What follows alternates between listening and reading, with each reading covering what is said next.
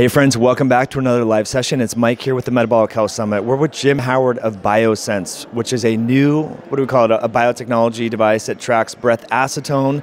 A lot of people watching this right now, a lot of you watching this probably already check your ketones using blood, looking at beta-hydroxybutyrate. So Jim, maybe we can just launch with how is breath acetone different from looking at blood beta-hydroxybutyrate? Right, it's a different ketone, so it's one of the three types of ketones in your body.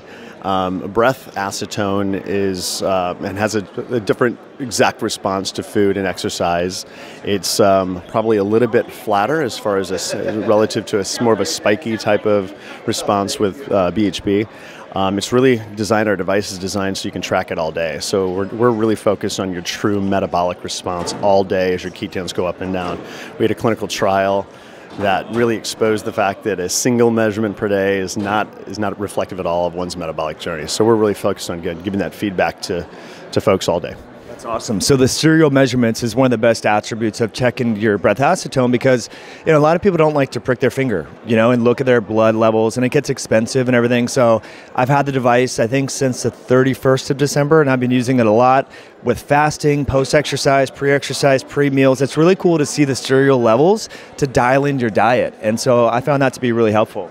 Yeah, exactly. So it's it's very useful for your keto dieter, obviously, for fasting and tracking that as your ketones go up. Endurance athletes, we're seeing a lot of utilization there. But basically, the key thing is it's using your deep lung sample only.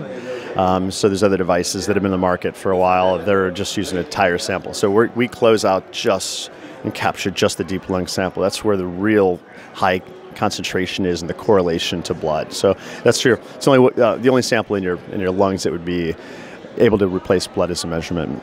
So can we describe that in terms of how to use the BIOSENSE device? Obviously you turn it on, it warms up.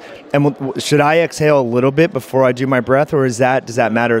No. It's basically 95% of your breath is going to go out the side of our device and expelled that way. And then there's a pumping mechanism and a microphone that's pulling it into a closed flow cell, and that's where our sensor is. So it's a pretty detailed, complex device. But it captures just that deep lung sample. So that's the key thing. It's really the key technology. That's our intellectual property. That's what makes your device so different compared to the other ones. So, Jim, I think I've told you this off air here, but just want to let you all know. So I've tried all the different breath acetone devices. There's a bunch of them out there.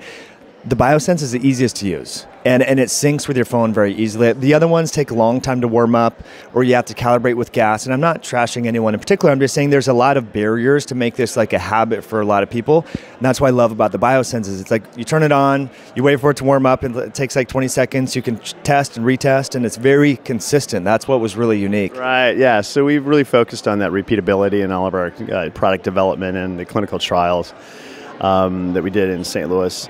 So it's the first clinically backed device. It's the first breath acetone large-scale clinical trial that's ever been done. We have about 80% of the global data right now is from the trial that we just did, and we're happy to share that. So it's pretty interesting.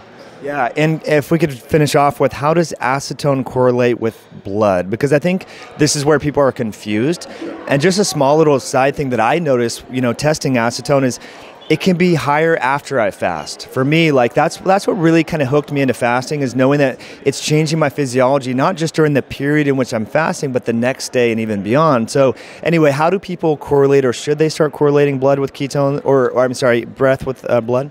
Yeah, it depends on the user. I think that the educated, dieters, nutritional ketosis dieters following that protocol, they already know they have to track multiple times per day. The breath acetone is a little bit more delayed than blood acetone. Than BHB. So it's going to be a little bit different, but the correlation is about 10 to 1. We have it's called an ACE, and about 10 ACEs is about the equivalent of a 1 millimolar.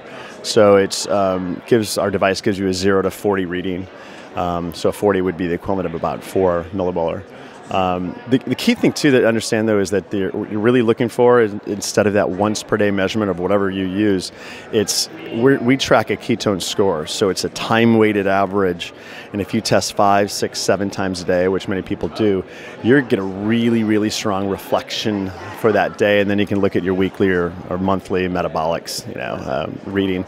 And then you can share it with your coach, nutritional coach, or whatever, your clinician or whoever. So, yeah. Which I think is really important. Most people people go to their doctor, they get blood work once a year. And the doctor might, or health professional might infer disease processes from this one snapshot. But, you know, a lot of people can be on their best behavior for the week leading up to an appointment. So this is giving you that real-time feedback. I really like it.